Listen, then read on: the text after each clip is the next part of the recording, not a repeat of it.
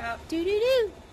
And today I wanted to talk to you a little bit about embroidery stabilizer. So the huge question is, what stabilizer do you use when embroidering? We get that question a lot. So hopefully after this video, it will clear some questions that you have up. So first, let's talk about the stabilizer you're going to use like 90% of the time.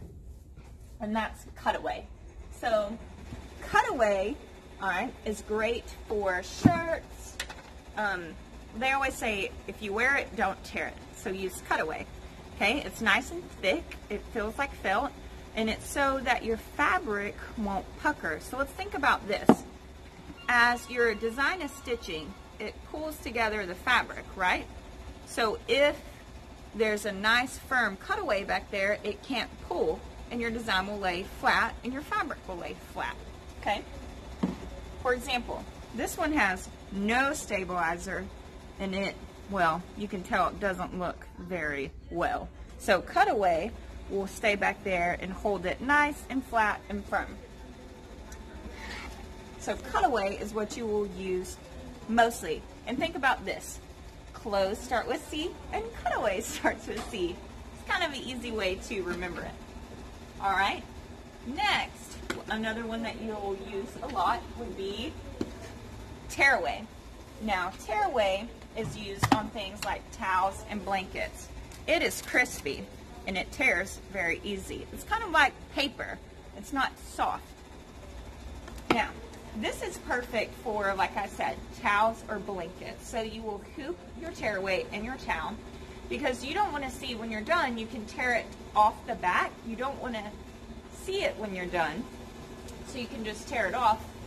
But think about this. A towel is nice and thick and it doesn't have a lot of stretch.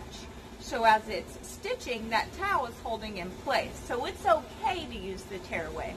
I do not recommend using it on clothes or anything thin because as the stitches are pulling, it may tear away the fabric or tear away the tearaway from the edge and it would pucker. We don't want to do that.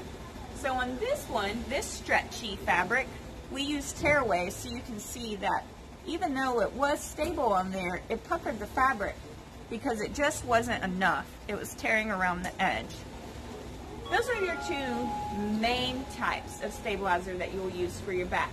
You also have specialty stabilizer. So for example, if you're doing something like lace, you can use what's called sew and wash. Now different brands, different stabilizer brands may have different names for it, but in the end, it's just really stabilizer you can stitch straight on and it dissolves in water. So if you're doing freestanding lace, all you have to do is use the thread, and when you stick it in the water, it will be gone and you'll have your lace left over. That is sew and wash. Another one that you may use a lot will be water-soluble topping.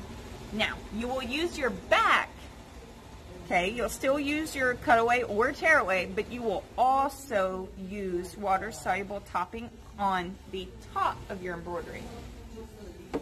It's like a plastic film where you lay it over the top, and as it's stitching, so say you have a towel, and as it's stitching, it may sink in.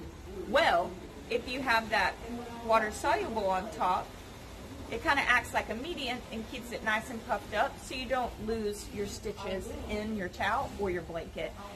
It's never going to hurt to have too much stabilizer, but it will hurt big time to have too little stabilizer.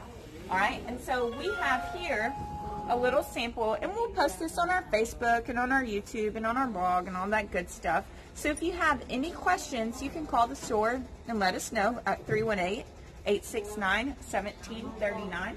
But don't forget to like this video and follow our page for more awesome tutorials.